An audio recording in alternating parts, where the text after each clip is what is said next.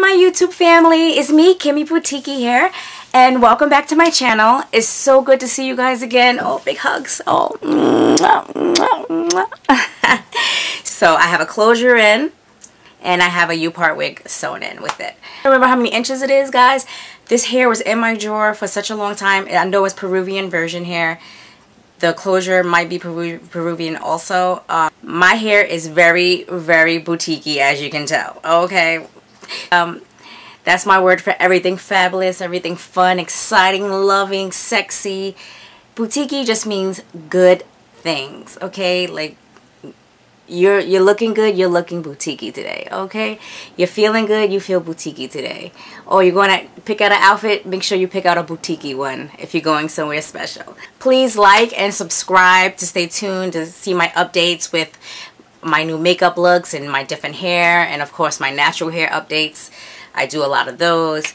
I really am enjoying making these videos for you guys, and I hope you're liking it.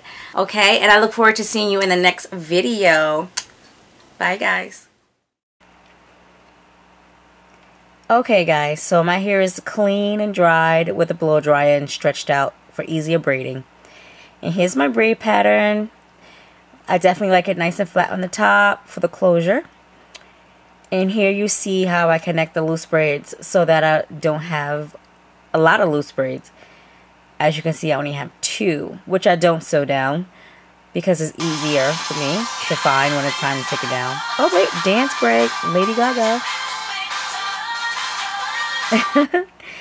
Okay, so this is my lace closure with the elastic band around it. They call it the elastic band method.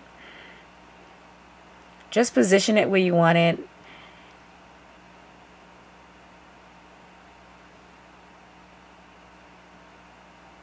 And now I'm just going to sew down one side.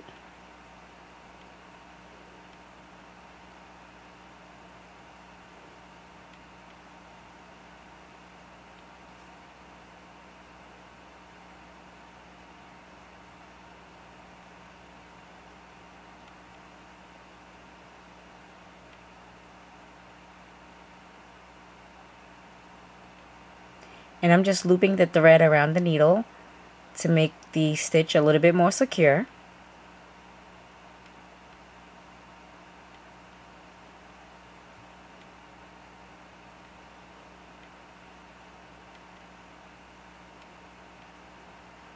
And you do just that one side, and then you do the other, and I save the back for last, as you will see.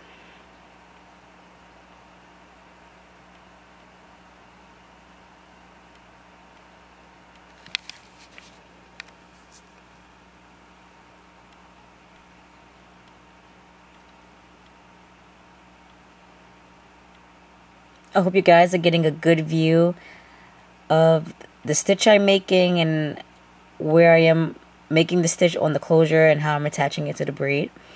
And here I am making a stitch in the back just to show you what it looks like.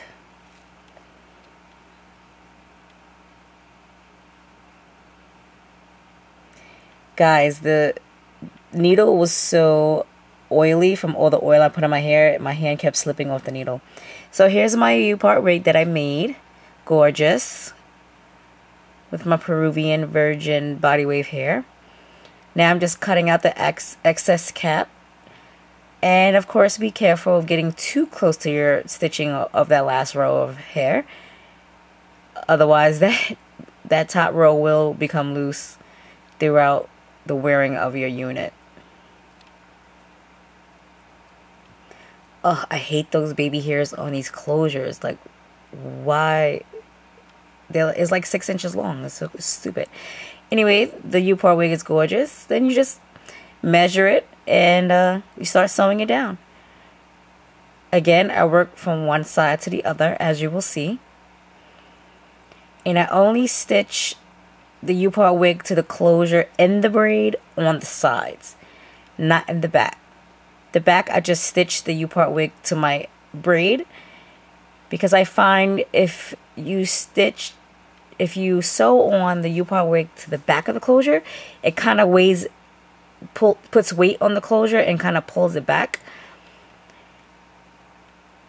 And then I think accidentally I might have did it a little bit because I've noticed that my closure was pulling back a little bit. But, you know, definitely when I'm doing a client, that's not a problem. But when you're doing it yourself, these things tend to happen when you can't see the back of your head.